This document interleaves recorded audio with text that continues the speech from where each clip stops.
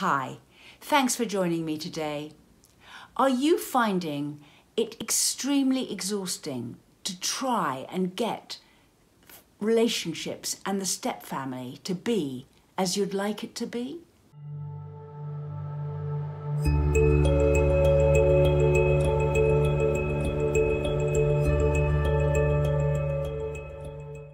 Subscribe to my channel and hit the notification bell, and I'll let you know every time I post. As a step parent in a step family, you can want things to be a certain way. You want to integrate the family, you want people to get on, you want to build a relationship with your stepchild or stepchildren, you want things to be good and better.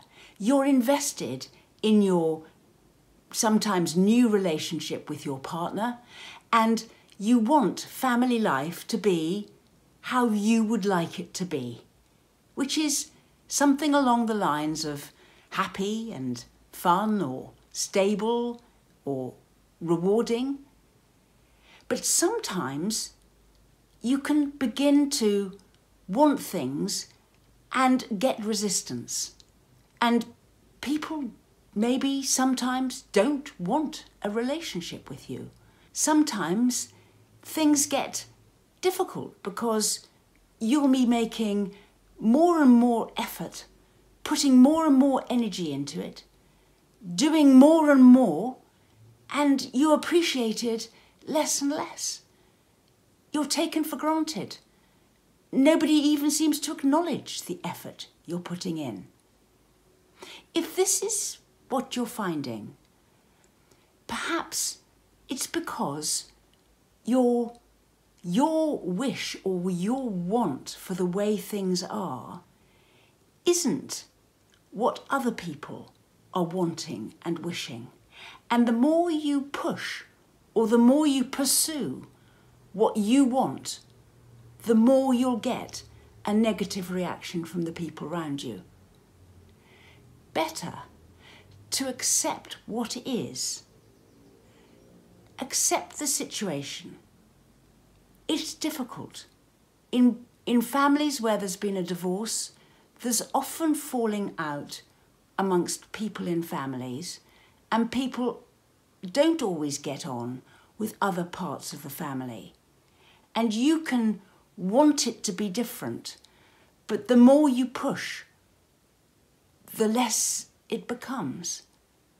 So best to accept the situation as it is, concentrate on what you can change, on the goodness of your relationship and in the people that are around you that are prepared to make your family whole. But if you're getting resistance, one of the worst ways to get the change you want is to push for it. Sometimes it's better to back off and just let stuff happen and let people come to you.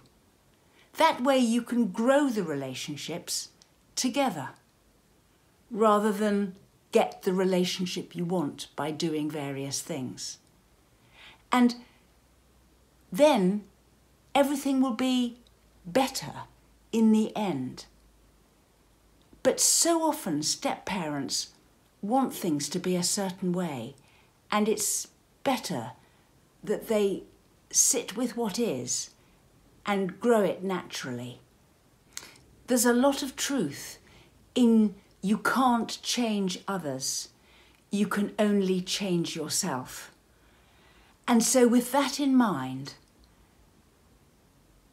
concentrate on your sphere of influence inside the relationships you've got in your step family.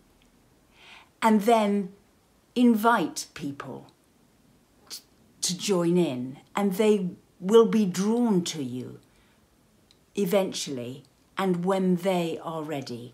Sometimes in step families, people aren't ready for a while to move on. We run workshops, sessions, we have an email response service and we write booklets. You can find links to our social media and website in the description box below.